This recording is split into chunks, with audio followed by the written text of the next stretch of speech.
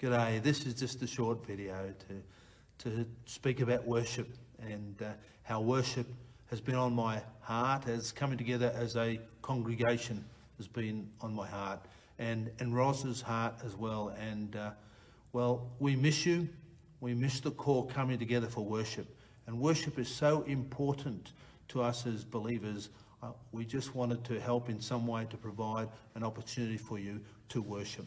Now, COVID-19 does not discriminate, and we're very concerned for everyone in this way. So protect yourself. Do whatever you need to do to protect yourself. Certainly self-isolate and do what you can to survive that whole experience. Earlier today, I emailed out a worship package, and that was an email, obviously, and in there were links to songs for you just to add to your worship experience. Bible readings, a prayer concerning the world and COVID-19. And so perhaps you could participate as a household with that to add a dimension to your worship. Whatever you do, my goal today is to encourage you in your act of worship. Now, in regards to the office, the salvos at Tuggeranong are still hard at it. The office is still working, and we have Karen and Mel still doing Tuesday, Wednesday, Thursday. Mission Day is taking a different picture these days, but we're still there, and Roz and myself are available anytime, and we want to make sure you understand that.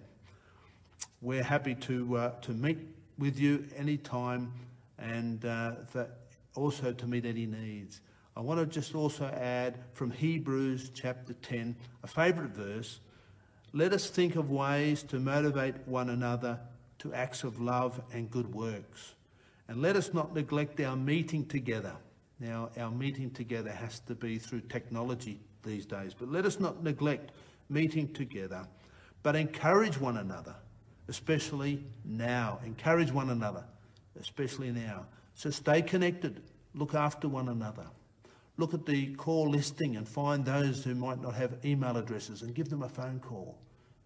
God bless you as you worship.